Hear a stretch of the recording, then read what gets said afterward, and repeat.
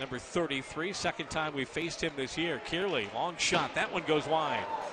Picked up by Malaria along the wall. Now through to Leopard, poked away by Wichita, and they'll fire right back in the corner. Costello trying to get it in front. One-timer, they score! It's Jackson Leopard.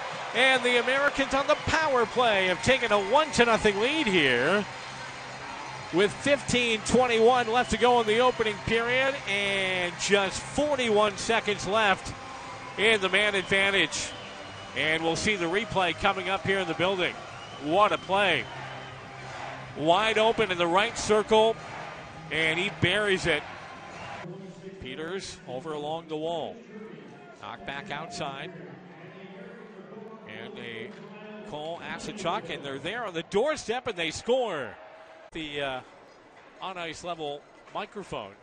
Outside again, Clark. He'll put it across in the middle. Shot from Dickman. Knocked down. Rebound there.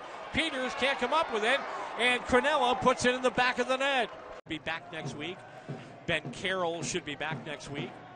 Got a new player coming in that will be a part of the lineup. Look out. Here comes Johnson. Got an opportunity. Short-handed, and he scores.